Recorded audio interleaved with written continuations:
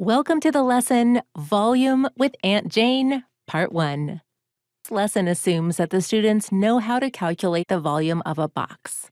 In this lesson, the students are tasked with calculating volumes of structures that are not boxes, but with some imagination, they can be turned into a box.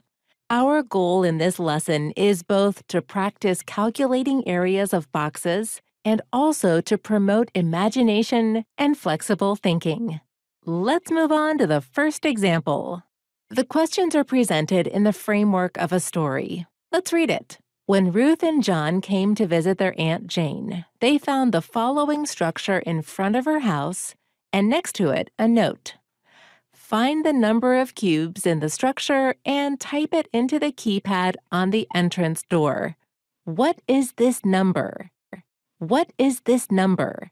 As we see, the question is presented in terms of number of cubes, and in class you can transfer this meaning into the volume of the structure, volume in terms of unit cubes. Now, it's interesting to see what the students will do here. They could, of course, simply count the cubes.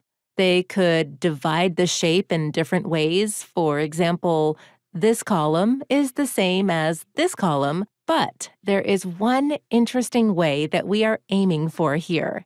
And if the students don't see it, you may give them a hint with the scribble tool. We'll go ahead and mark these 4 cubes and point to this empty area. Well, these fit neatly over here. In the same way, after this hint, we believe some students will see what we're aiming at and continue the process. This ear, as we could call it, fits in here, and these 3 cubes fit in here. If you think it's necessary, you may also move to Erase Cube mode and erase these 4 cubes, and move to Add Cube and place them in here. Though you don't have to do this, you may let the student's imagination work. The goal is to get a shape that its number of cubes is much easier to calculate.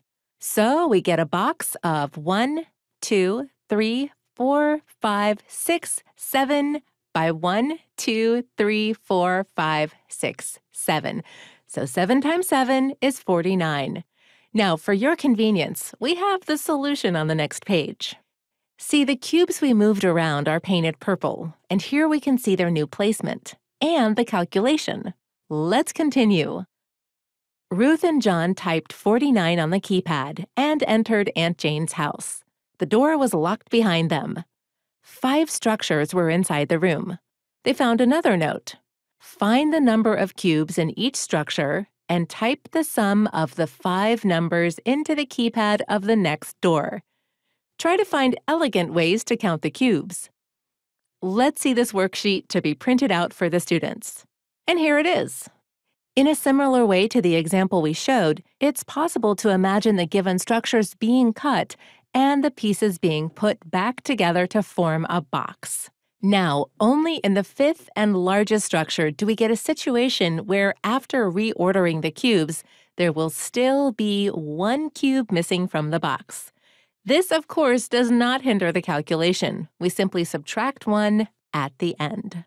Now note that in all these structures, all cubes are visible. They can also be manipulated to form boxes with a depth of 1. And in the next part of the lesson, this will no longer be the case. Not all cubes will be visible, and the boxes to be formed won't necessarily have a depth of 1. Make sure the students understand the instructions.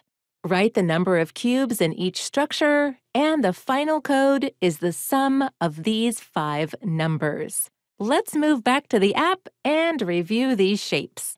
And here's the first shape. The format of the class discussion is similar for each structure. A student proposes a solution, and we can use the scribble button to help illustrate it. In this case, these 2 parts can be cut off. Their sum is 6, and they fit nicely down here. If you want, you can erase the cubes here and recreate them here. Or you could use the Mark Face tool where we mark faces like this, whatever you feel is necessary in your class. On the next page, we will always show the solution. And here we get a 5 by 5 structure, so the volume is 25. And next. Here we can see that these cubes can be folded in here. As usual, of course, we hope the students notice this. And these cubes fit in the corners. And we will get a structure of 1, 2, 3, 4, 5, 6, 7 by 4. So the volume is 28. And we see this here. Now this shape looks very three-dimensional, and it's more challenging to imagine how we take it apart and then flatten it. Well, the answer is to cut this part off and make sure that it fits here. 1, 2, 3, 4, 1, 2, 3, 4, and so on. And we can see this in the solution.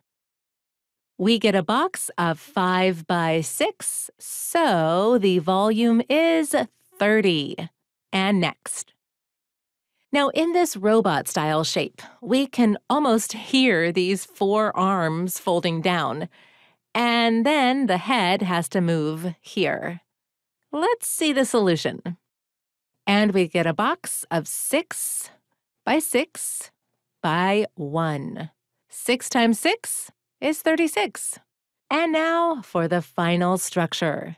Let's use the Mark Face tool. These 2 cubes fit in here. These 2 cubes fit here.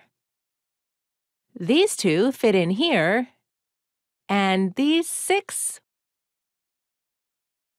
will fit here. Let's solve this one manually.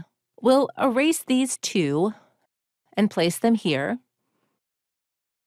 Erase these 2 and place them here. Erase these 6 and place them here.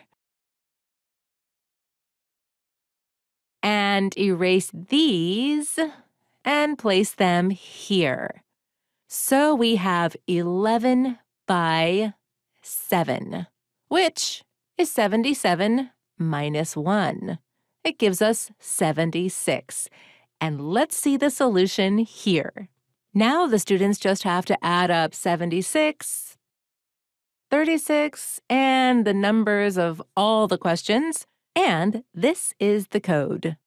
Let's move on to the final page of the lesson. So the sum turns out to be 195. Well, Ruth and John typed 195 and the door opened. What did they see behind the door? This will be continued in the next part of the lesson. See you soon.